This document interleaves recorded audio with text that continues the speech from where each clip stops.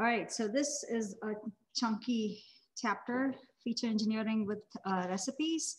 And so John defined our objectives. So we have a fair amount of ground to cover. So let's go ahead and get started. I'll let you look at that when the RMD is uploaded. But let's start off with what is feature engineering. It's basically the process of reformatting your predictor values. It includes, but is not limited to transformations, encodings, etc. So in other words, you have your predictors and then you run it through a bunch of steps and transformations so that you have it in the form that you want and which makes more sense to your model. If certain predictors are highly correlated, then you can actually remove those features or you can do a dimension reduction. And so that way, highly correlated features can actually, they can be lumped together. There's imputation for missing values and a whole lot more. So so while Connor, we already looked at this earlier. I'm just going to run through quickly some of the columns that we'll be specifically focusing on. And we are particularly going to be looking at the sale price, the neighborhood, the living area, the year that the building was constructed, and the building type for this particular session. It does return all the columns that the data set has. So even though we are looking at a smaller set here, here we can see that these are factor variables. And wait, are you pointing to, we only see the browser window? Oh, wait, what do you mean? You don't see, what? So wait, you're not seeing you don't see 6.2, a quick survey of select columns here? No, we see 6.1. What is feature engineering? At least I do. Oh, what about, oh wait, let's see. Is there a lag here? Is that better? I think you might only be sharing the browser window instead of the whole screen. Oh, okay, I'm sorry, okay. Oh, that's right. Okay, yeah, let's, let me get the, screen. Okay, that's weird.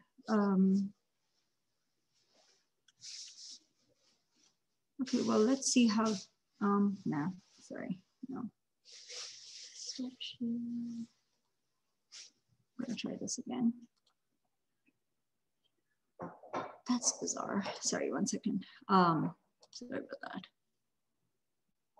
Okay, let's try this again. Screen share.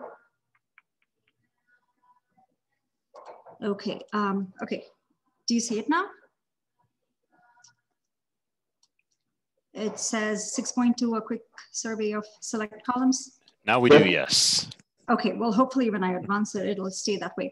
Okay, so this makes goes through a quick breakdown of what the data types are. So you can see that the neighborhood has 28 different levels, 28 unique levels, and then there's 5 different building types. And these are the continuous variables: the sale price, the living area, and of course the year that it was built.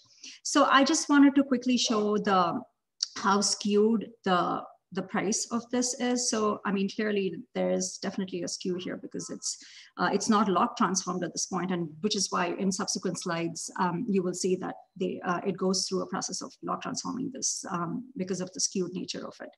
But do you see 6.3 now, or is there still an issue? We see 6.3, so all good. Okay, cool. Okay, so let's talk about training and test sets. So before we get started, we're going to go ahead and we're going to split the Ames data set. And I think Asma mentioned this, but we are going to stratify this by the sale price. And the reason is because you don't want to have a training set where you have the exorbitantly priced homes in one of your like if you're going to do resampling, for example, that one of your resamples might have it and the others might not have as much of a distribution. So it's going to be stratified by the sale price, and we set up the train and the test models. We already saw that we have a neighborhood with qualitative data. We have the living area, which is a continuous variable, the year that it was built, and then the type of building. So I am not going to get into this because I think that's part of chapter 10, but I will leave you with this slide where this is how Max approaches resampling, and maybe this is how it's always done, but the training set is the one that's typically broken up into equal size sets. And I think he does the 10 CV fold, the cross-validation sets, out of which 90% is used for the analysis and 10% is the holdout, which is later used for the assessment. So this is how he does his resampling test. He uses the training. And so when you talk about resampling, he does not like it if you bring testing, the test set into it. It's all related to the training set. So here is a standard call to the LM, where this is your sale price and you're using the neighborhood, the log, you're log transforming the living area, the year built, and the building type. And this is the same thing in the form of a recipe. So this particular recipe does have this as a formula. You can also do it another way where you specify the roles and you can have predictors and outcomes in those roles. But in this particular case, it has been, it's been defined like how you would in a formula. This one has been log transformed, as you can see, the living area. And the step dummy is basically converting all nominal. And here, John, I'm wondering, is this the one that was deprecated? Because I only realized subsequently that you had said that something was it this? Or it's not actually deprecated, but he's they're going to have, what is it, all nominal predictors or all something like that. They're adding a more explicit function because people are confused that nominal can actually transform your outcome variable. Oh, okay. So just to make the distinction between the predictor and the outcome, it's going to have something a little bit more clearly defined. Yes. Okay, got it. Okay. So the step dummy is, and what all nominal says is that anything that's factor or character, you encode it, because when you pass something into the LM formula, you necessarily have to be numeric in nature. So that's what this step is doing. It's converting all nominal variables into dummy variables here. And when you look at the output of this, you see that here, even though you didn't explicitly state what was an outcome and what was a predictor, it's already done it for you. You have one outcome, which is that, and these are all your predictors. And it also, since you've included the steps here, it tells you what transformations were done. So you did a long transformation on your living area, and you had a dummy variable for your, for the building type. Yeah, so the building type was also log transformed, but yeah, that's right. So it doesn't explicitly say that it was done on the building type, but then that's what this is, that it did do it on the nominal variables. Okay, so what's happening inside of recipes? Recipe is an object that specifies the steps. So it actually is not executed. All you're doing is that you're specifying the steps and you are specifying the roles of the variables. So whether something is a predictor or something is an outcome. And then you have the various steps that indicate what needs to be transformed or what needs to be converted from qualitative to a quantitative format. So the step log declares that the living area needs to be log transformed, and the step dummy is basically converting all the nominal variables into quantitative format. And this is actually a binary numeric variable with the columns of zeros and ones. So now that you specified that in your recipe, we can actually estimate that using our training set. So we use the prep function here, and we pass our training set. The simple aims is nothing but the recipe that we defined earlier here. That is the name of the recipe. And here we pass the training set. And here I explicitly declared retain to be true. So when you say that you want the original data set to be maintained, it means that you can actually get it back. So let's say that you prep your recipe, and then you want to be able to see what your prepared or your trained data set looks like after you prepped it. If you set this particular parameter to true, then you can actually retain the original data set that you fed that. And John, I'm not sure if I said that completely accurately. So feel free to jump in and correct me. Okay, so can you guys hear me? Yeah, I'm setting up the GitHub repo for tomorrow night's book club. So if anyone else can correct, they are welcome to jump in. Okay, cool. All right. I think on that, by the way, isn't retain equals true? Isn't that the default there? I think that's the default. I actually thought it was not, because I ran this the first time without this, and then I could not get it, but it's completely conceivable that I did something else wrong. So I thought, well, I think by default it would not be true, because what if your data set was like enormous and you didn't want that thing to be sitting around? It is true by default. Oh, it is true by default? Yeah, yeah. Oh, So what this does is, when you're prepping it, since it has to go through all that steps, it's doing that calculation already. So it's just saving that. So you don't have to run another calculation on that. So it's just saving some computation time. Yeah, right. So, so we prepped it here, right? So we specified our recipe, and now we are actually estimating it by using our training set. And for like, it's basically what we saw earlier. But here, I just wanted to show you how many rows your training set has. So the original count was about, I believe, 2,900 and something. So your training set has 2,199, and your test set has about 700 or 800 rows.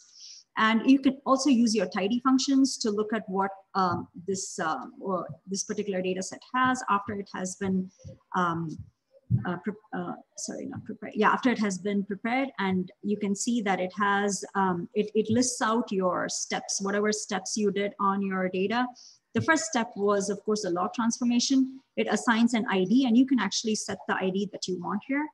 And the second step was the dummification of your, the building type. And that also has been assigned an ID. And you can actually go back later and look at these particular steps using this ID. Okay, so now that you've finished your pre-processing, you can apply this pre-processed recipe to any data set. So we are going to use the simple Ames recipe, and we are specifying new data because now we are going to run the test set through this with this recipe. And when you look at this, I did a head on this just to, you know, because it's got a whole bunch of columns. You see the living area, which was log transformed, the year built, which was numeric, so we did nothing with it, the sale price, which was log transformed, have been retained the way they are. But the neighborhood, as you can see, it has a prefix of neighborhood underscore now. So when you dummy, since we also created dummy variables on this, this was one of the nominal variables. It prefixes it with this particular, and I think you can custom set whatever you would like it to prefix that particular value with. So there's about 28 different neighborhoods, I believe, and all of them would be neighborhood underscore College Creek, whatever, and they've all been dummified. So this is your tibble of that particular test data set. Okay, and what you see here is that this is your living area, this is the year built, and this was the sale price, but then the rest of them are the different neighborhoods, and then of course the building type. So it just gives you a count of how many rows there are. So N is 731 because that's the number of rows in your test data set, and just a bunch of different summary statistics. So if you specify your new underscore data to null, that means you want to get back your training set. So that's why it's important. Well, okay, I actually thought that it's that thing is set to true. I didn't realize that this was set to true by default, but this is basically just a way that if you say that new underscore data is null, as opposed to setting it to your test data set like we did here, it just gives you back your training set. So that way you don't have to run all your computations again. So you can bake it, but you can set your new data to null just to get back your training set. So any questions so far? Actually, let me take a look at chat real quick.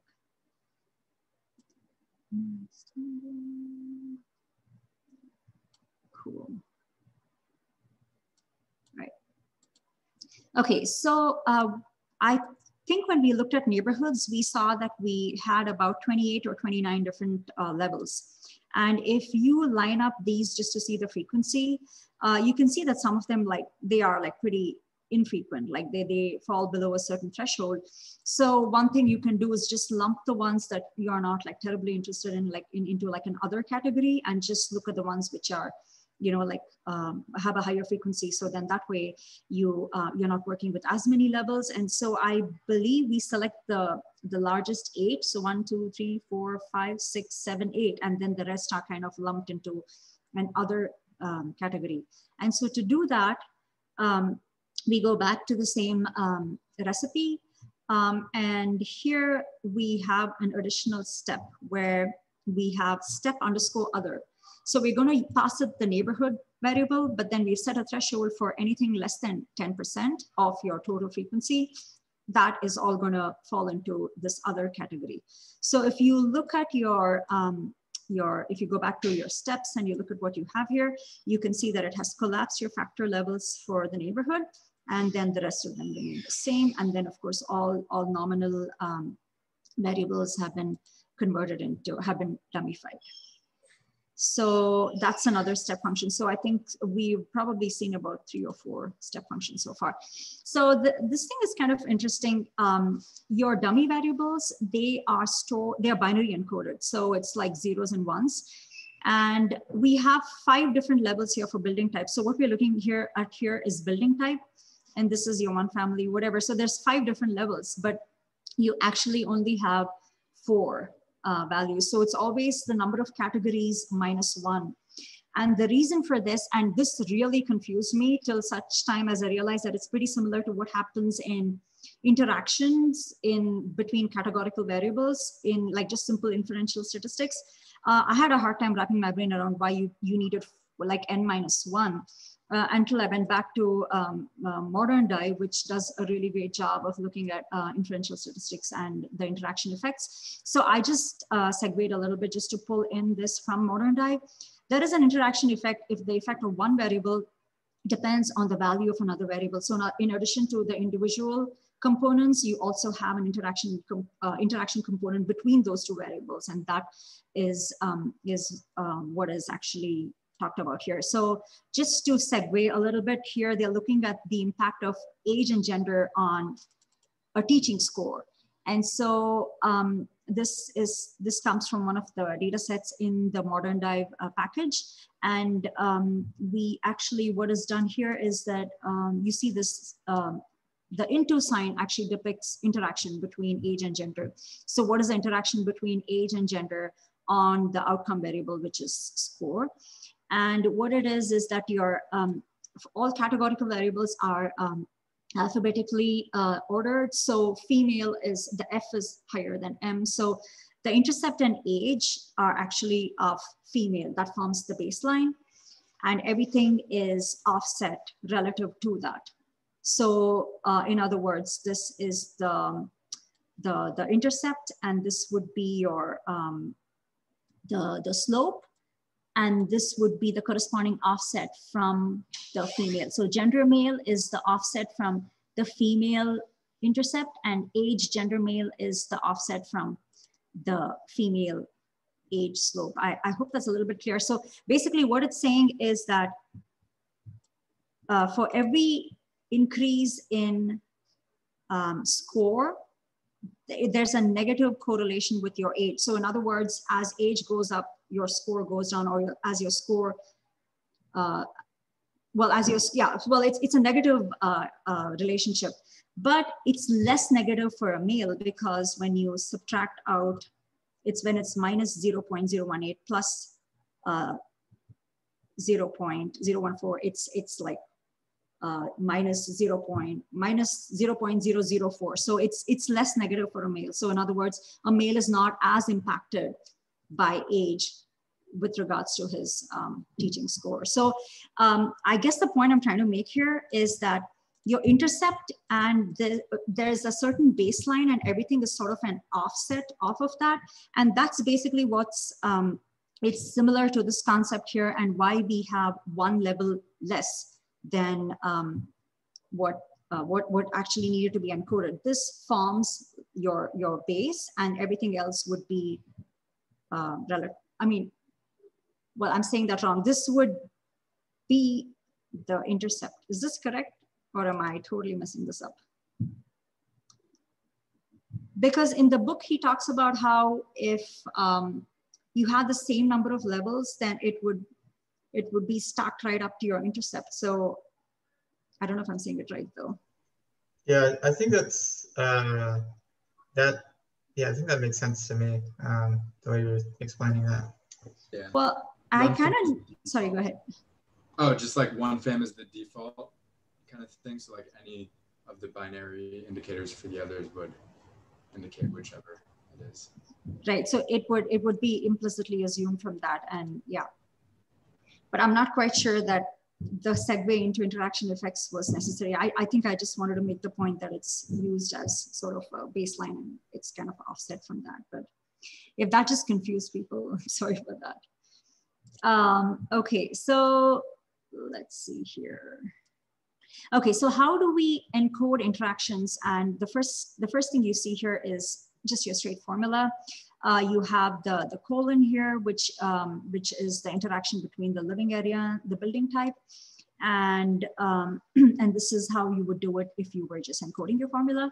Whereas in a recipe, you have a step, and the step underscore interact basically has, it's actually still a formula, because if you notice, this is one of the few steps that has a tilde in front of it, and the tilde means that you still are operating at the level of a formula, but it's still part of a step. So that's something to keep in mind, that the rest of your steps don't have the tilde, but this one does.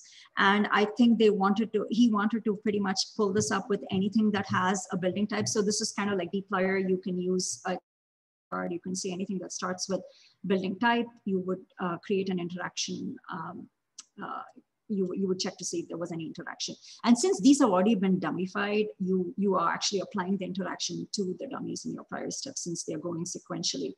So if you looked at this now, you would see that now we have 4 steps, right? And then because you have 1, 2, 3, and 4, and the first one is a log, the other one is another dummy and interact, and you have the IDs. And you can actually have another parameter here where you can set the ID variable ID value as well. And then that way, if you wanted to go in and take a look at your steps, you can pull it by ID.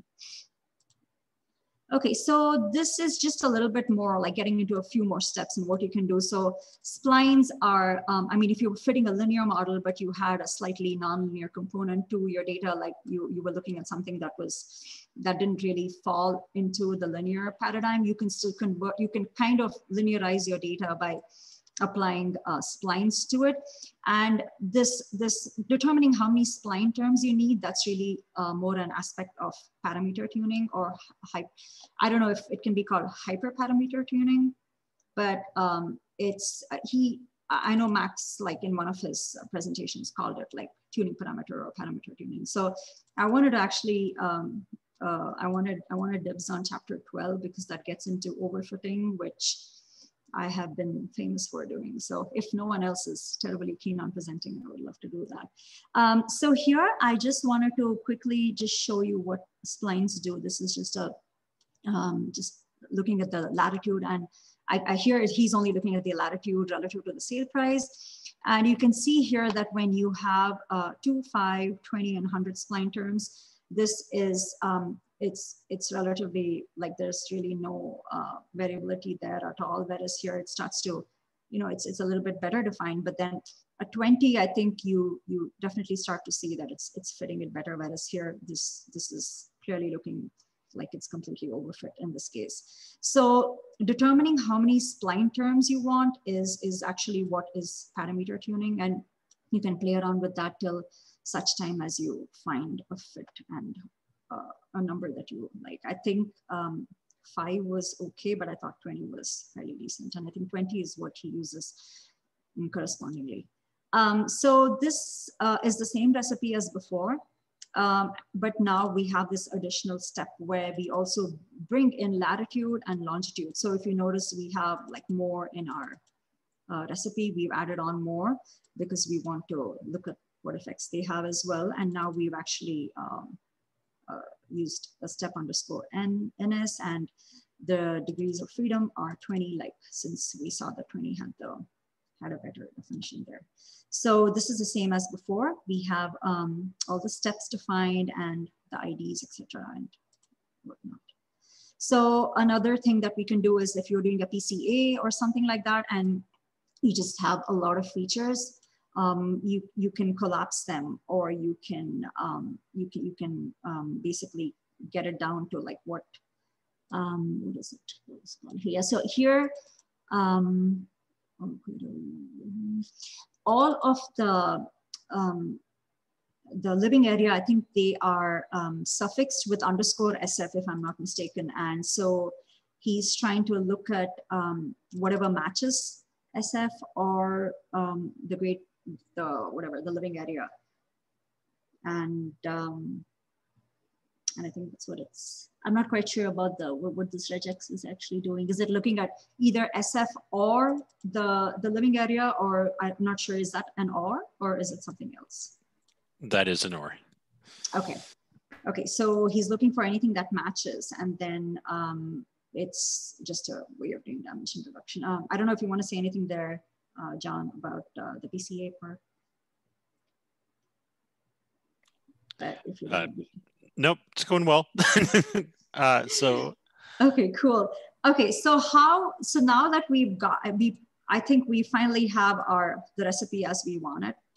So this is our final recipe that we want to apply.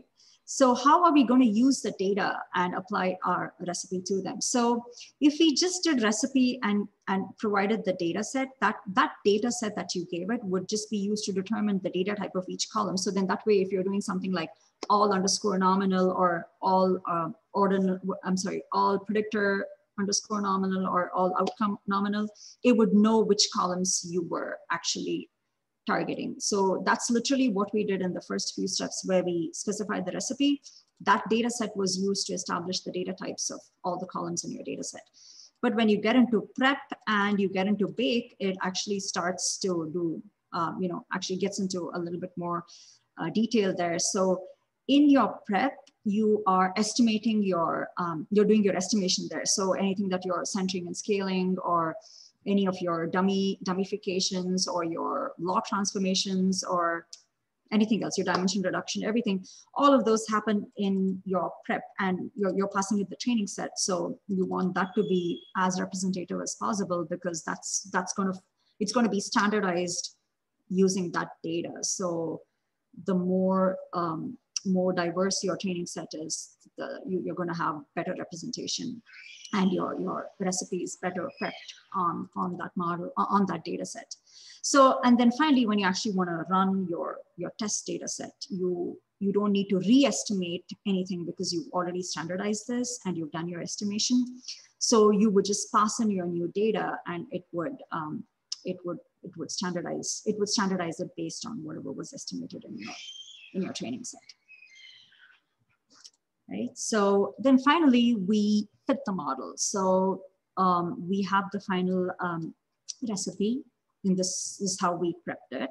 So, so if we prepped it with new data set to null, we would just get back our train set, right? So anytime your new underscore data has been set to null, you just get back your train set on which you prepped the data. But if you actually bake it with your test set, then you get your test prep set. So once you have prepped your training set, you will actually fit your model. So you pass it to this with your data set to your training prepped data set, and you can look at how well it has fit. So it's got R squared and the adjusted R squared, etc. So 0.8, so that's pretty good, and 0.794 was your adjusted R squared. But if you look at your, if you actually look at what your fit looks like here, you can see that you have 63 more rows. So mind you, we pulled in the building types, we have the interaction, and we have the latitude and the longitude. So there was a lot that we did with this. So even though we actually lumped a lot of the neighborhoods into others. So I'm sure that we have these, and then the 11th one is probably like neighborhood underscore other. Since we created another catch-all group, we have all the others, which are all of the other steps that we have there. So you can then use it to make your predictions using your test data set. I only have the first 6 here, but the test data set actually had about 771 entries, and you will get values for each of them. I'm guessing that it's probably the R squared, or oh, it's actually the prediction for your price. That's the sale price. Is that right? Yeah, that does look like it's the sale price, isn't it? That's a prediction of your sale price. That's correct. So that's what it is. Yeah. So wow, so some of them are like really huge. And so then that would be your predictions. And then of course you can go in and see. I mean, I didn't take it any further, but then you can actually go in and see how well you did, etc., by comparing your fitted against your observed and just and your residuals, etc. So that's all from me. So let me take a look at chat. How confident should I be in buying a house in Ames with this model? Sorry, what did you say? I didn't hear that, Tony. I was saying, how confident should I be in buying a house in Ames with this model? Well, I have to say though, that's a good question. So there was something I saw here, and I wanted to see if what you guys thought. So if you looked at that, wait, let me see. Was it the splines? I think it was the splines actually. Hold on, let's go back there. I thought some of them were like really, like there were some outliers there. I thought, okay, so if you look at this, there's like a lot of stuff here that's not being caught. Like, so this, it's clearly like, you know what I mean? Like the sale price is a lot higher, but the model is, I mean, like this is just not getting it, right? So I feel like there's something going on here. Like it's just not catching it. And I don't know, like I felt like there's a lot here that seemed like there was more that we need to get in terms of the features. So I'm not sure how good this recipe is, frankly.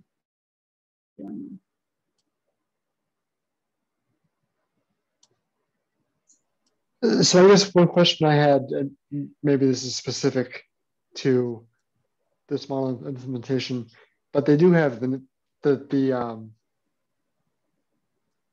neighborhood in here as well as a term, right? Yeah. So how does that? Wouldn't that be? Is that redundant with the longitude and latitude? No, it's actually, it was one of the. Do you remember the one where we converted it into other? Like we took the ones which were like most frequently, actually I think it was further up, sorry. I need to go back here, 1 second. Yeah, so if you look at this, these are all the neighborhoods. And okay, I see your question. So you're saying that this should be pretty closely related to the latitude and longitude is what you're saying? Yeah, I don't know what the, like if it was me, I'd fit it with just the neighborhood. I don't know what the marginal benefit would be of the latitude in the decimal of the location would be. Honestly, I think it was mostly to show the techniques is what he's, I mean, I don't know. There's probably some cases where it matters. But right. I don't think that was his point. I don't think he went into whether it really matters. Yeah. Okay. The thing that I don't know if it's clear when you get through the chapter, but the thing that's really nice about recipes is then when you come back with new data, you just put it through the recipe and like it does all the things. You know, you don't have to, I mean, you don't have to be particularly careful.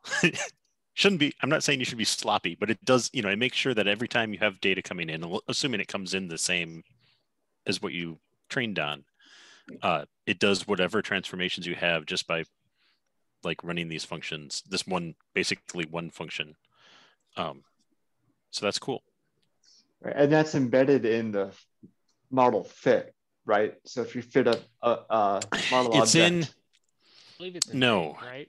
it's, yeah, you have to run the bake, and we'll eventually get to, they have workflows that put everything together. Maybe that's what I'm thinking of. Yeah. You know, like this is like a weird side tangent. Like, okay, let's say you created a model in R and you have to deploy it to SQL, and you did like transformations on your training data set. Well, whenever you send in new like records to get scored, well, you have to do the exact same transformations with that training data set. So like, you know, crappy practices like, okay, well, I got to save that training data set exactly how it is with its transformations. And then you have to write the function that says, okay, new record for this value, scale it in whatever the exact same way that you had it in your training data set. Otherwise, like, if you just send in the raw value, it's like, well, now you're multiplying something that isn't apples to apples, and it gets really messy, and it's less than fun. It's painful. So yeah, good stuff. And there are like 1 billion steps that they've written. I think the book has a link to, there's a spot on Tidy Models where they like just keep a list of all the steps. So do you actually have to run the steps on your test set before you feed it to your model? Is that what you're saying? By baking it, you are running all the steps on your test set. Okay, got it. Or if you create a workflow, that will do all the work for you. Yep. If not, then you would have to bake your test using the calculations you did on the training. Yep. And what if you have like, can you, I guess like I'm wondering, is there any difference really between doing a bunch of steps with the recipes package versus doing the same things with like dplyr? Like, can you write the function to do it in dplyr, and like, because it seems to me, and I may not entirely understand, but it seems to me like you're just defining steps, transformations to the training data set. I don't quite understand prep and bake, I guess. So yeah, when you prep the recipe, the special thing that matters there, that it makes it not just running like a pipeline, is let's say that you're doing PCA, it defines what the principal components are, even for the training or for the test data, so that they do the same transformation that you did to the training data, or anything else that it learns from the training data. Even if it's like taking the top classes, step other, where it gets rid of the infrequent classes, it'll do that same step other on your test data or on any new data that you have that comes in, even if the balance is different in your test data. Right. So in that case, it's looking up the exact levels, right, and assigning those on those. So it's looking at the levels in the training set that were low end, finding those in the test set, and assigning those as other, even if those levels in the test set are the #1 value in terms of frequency. Yeah. Which in your test data shouldn't, it shouldn't be that case in their test data, but in new data, you never know down the road what might turn out to be frequent. Right. Yeah, I was just choosing an extreme example. So maybe that's the purpose of the resampling, because then you're hoping to get like a different mix each time, and then he actually averages the R square across all the resamples. So maybe that gives him the strength of how that interaction is by using multiple resamplings. Yes. So if we look 2 chapters from now, I think, it's where we get into workflows. And that was the package that once that came out, everything started to kind of click of, oh, this is what tidy models is. I get it. So we've got a couple more before we get into the super clean processing. But yeah, recipes is a big one for sure. Obviously, like clearly from the huge number of slides. Thank you very much, Pavitra. Hey, you bet. I didn't get into juice here, but I think that's probably something that is going to be further downstream. I mean, juice really is just it's like bake with new data equals null. It just pulls the training set out of a prepped recipe. So it's basically like saying bake, but new data set to null is the same as saying juice on your recipe. I mean, I'm making sure that no one's saying I'm wrong in the. Oh, yeah. The chat. Yeah. But yeah, I think that he kind of dumped juice because it was only confusing. It makes way more sense to me that it's bake without new data. So I'm glad he added that. He went a little overboard with the cooking metaphors, in my opinion.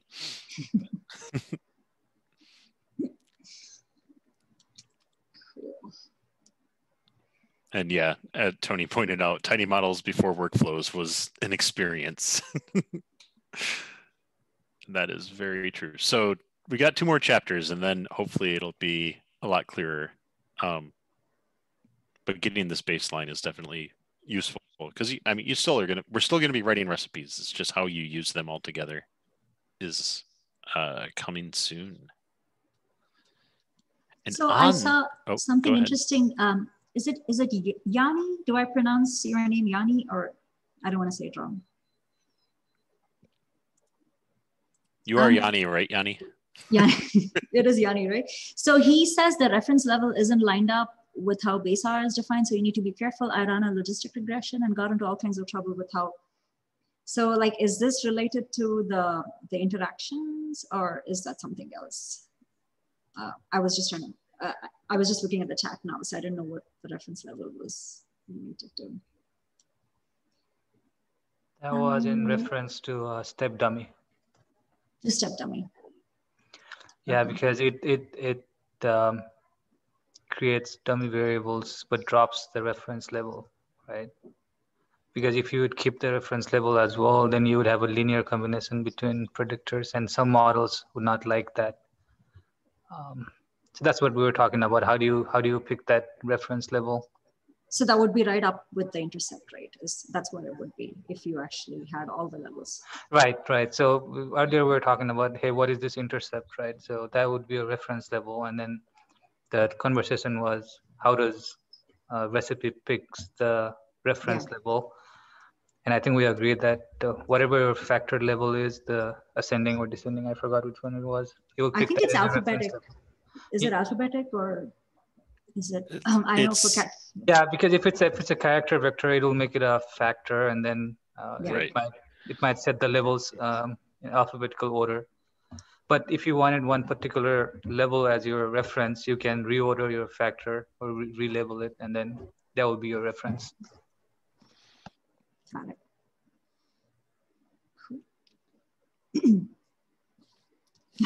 The winner of the big data board determines the pronunciation.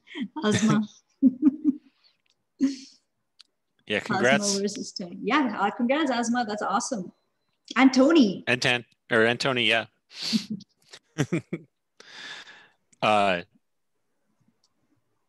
So this chapter has been kind of dangerous in that in going through this, they mentioned text recipes, which I had done a little bit of work on way back when, and I found a ticket. Like it led me to find a ticket that I'm working on closing in that recipe or in that package now. So new steps coming soon to text recipes.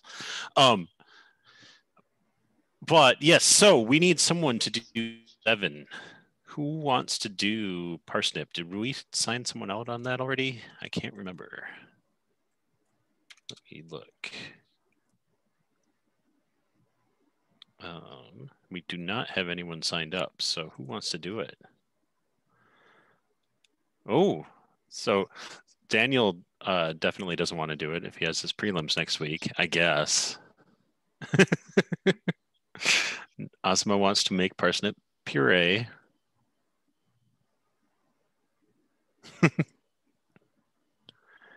All right. Well, who hasn't done anything yet? Let's see. We should just start. It's interesting. 80% of the chat is related to the reference level. I mean, that's really always something that like takes up the maximum bandwidth. It's kind of confusing. I feel like we should start like voting for each other. You know, like now we have to have like a game where, you know, you got to get on people's good sides so that you don't get voted to do a presentation. We haven't had to go there yet, but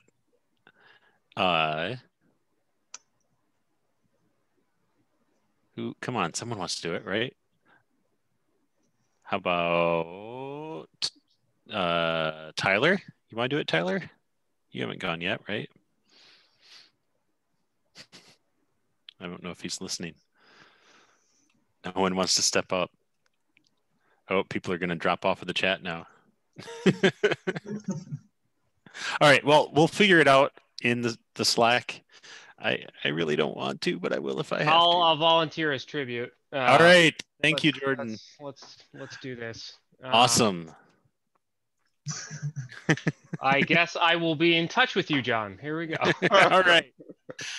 Yeah, I will talk to you on the Slack. I would like to encourage you to try to make it feel more slide-like. We're drifting away into like a book, yep.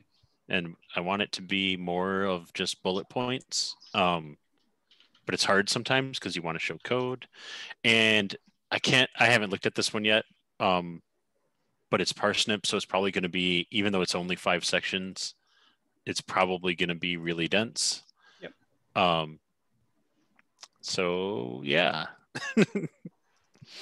Cool. Let's do it. All right. Thanks. All right. Anyone have anything else? Oh, did we lose? No. Okay. Well, cool.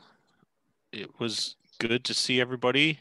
This is a tough chapter. Like, I definitely recommend, talk in the channel if there's anything that isn't clear, because it's a dense chapter and an important chapter, because this is how you get your data ready so you can model. So, if you don't grok it yet, let's keep talking. And yeah, so the short version, prep, is just get your recipe ready. So it's use your training data to set up any steps that need things to be set up. And then bake is process data. So whether it's baking nothing to get your training or your processed training data back, or you bake test data to get your process testing data, or you bake new data to get new data. Bake is actually use the recipe. But we can go over that over and over, because it is definitely confusing. It took me a long time to understand what the difference was. For one thing, when you prepare a meal, sometimes you bake the meal. It's like those words are not that different, but okay, it's the prep step before you actually do the baking. All right.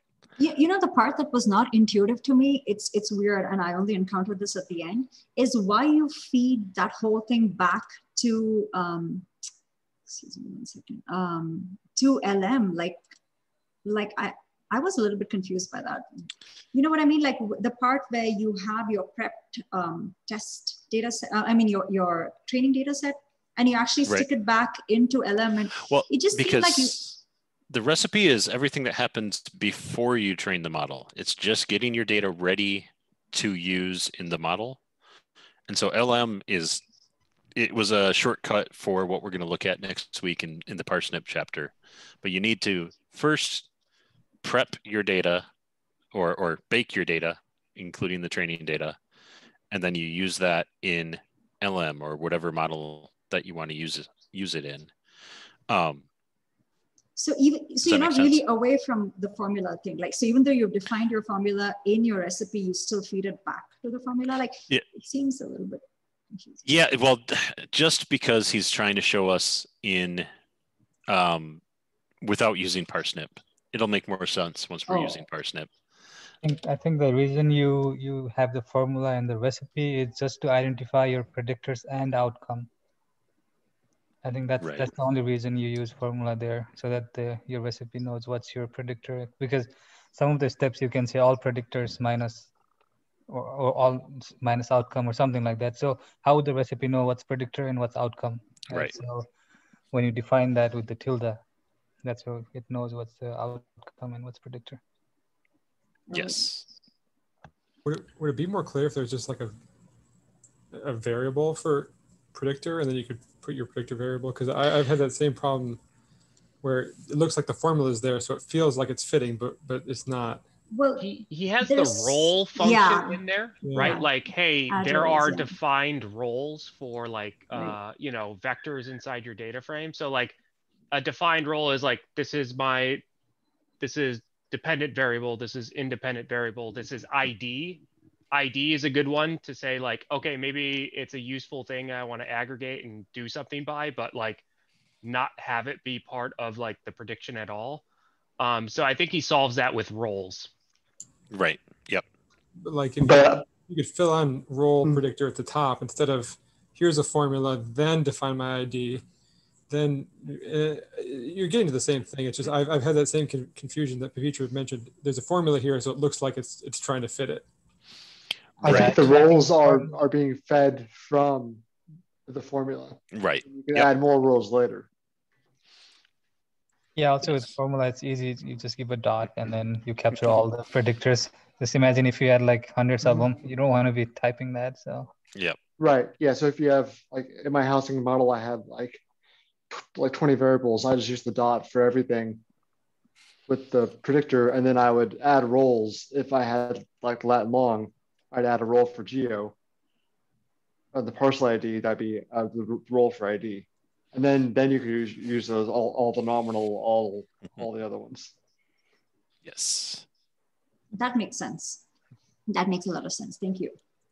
Yeah, just to repeat that the formula that you use in the recipe is only to define predictors and outcomes.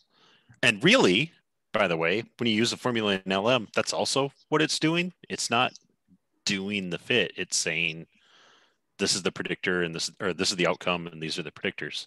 So it's really doing the same thing, but it's more explicit in recipes that's what it's doing.